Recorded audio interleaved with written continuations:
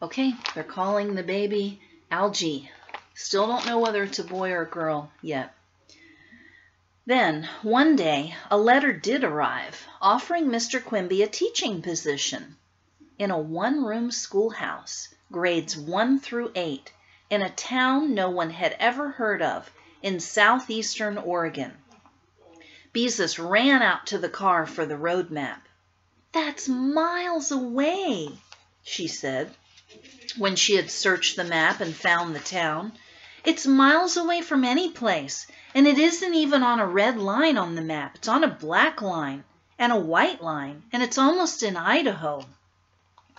"What's in that part of the country?" wondered Mrs. Quimby, who along with her husband had lived in Oregon all her life, but had never visited that corner of the state. Sagebrush, I guess." Mr. Quimby was vague. "Juniper, lava rocks, I don't know."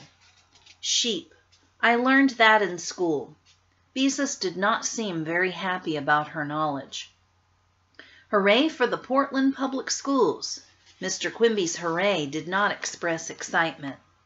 "Lambs are cute," ventured Ramona, hoping to make her father feel better about his offer.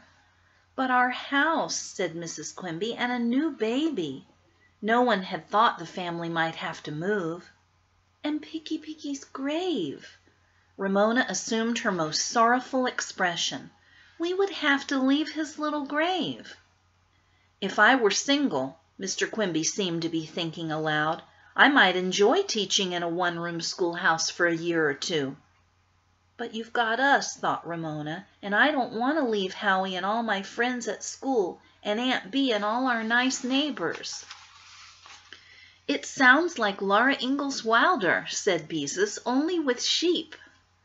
"Bob," Mrs. Quimby hesitated, "if you want to take the job, we could rent our house. A small town might be an interesting experience for the girls until you find a job in the city."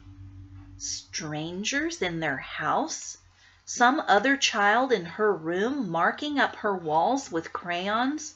"Oh, please, Daddy," thought Ramona with clenched fist. "Please, please say no."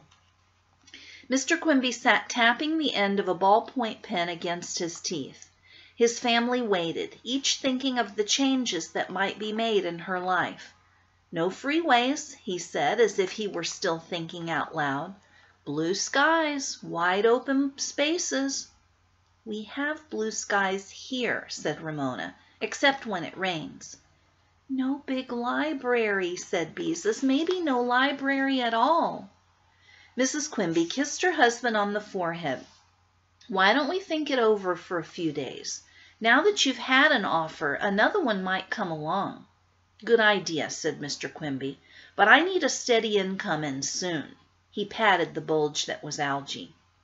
"Daddy," ventured Ramona, "if you don't teach in that school, promise you won't leave us and go to that Arabian Nights place, please." "Not with Algie on the way." Mr. Quimby hugged Ramona. "Anyway, I understand that camels spit." "Just like Howie's Uncle Hobart used to do when he played baseball," said Ramona. Somehow the whole family felt better, knowing that one school wanted Mr. Quimby, even if he was not sure he wanted the school. Okay, we are to Chapter 6, A Surprise, sort of. So we'll find out what this surprise is next time. See you then.